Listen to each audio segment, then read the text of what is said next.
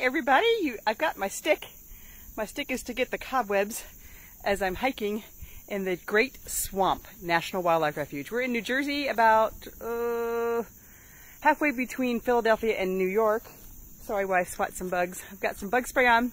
We are hiking through this wonderful National Wildlife Refuge, and it was originally in the 1960s going to be turned into the Port Authority by New York and New Jersey Port Authority.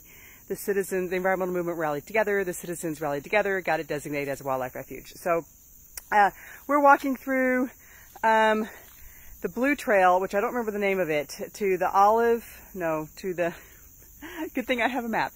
Anyway, beautiful swamp. So we've got this swampy water bottom here, and it's actually a bunch of hardwoods. I really expected, you can see behind me all the different hardwoods. We've got a lot of oak, a lot of elm. Mostly oak and elm is what I see.